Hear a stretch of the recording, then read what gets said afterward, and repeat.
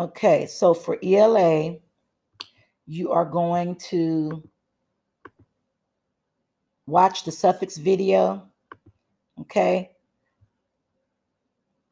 and study the anchor chart here. I'll do a few of them here, but you know suffixes come after the base word. So FUL is a suffix that means full of. So someone that is hopeful is full of hope. LY means in a way. Someone that moves slowly moves in a slow way. LES means without. Someone that's helpless is without help. So that's how you do that. If I was you, I'd go through all of these and look at the meanings and see how they're used with the base words. Then you're going to play the quizzes game, more suffixes. All right.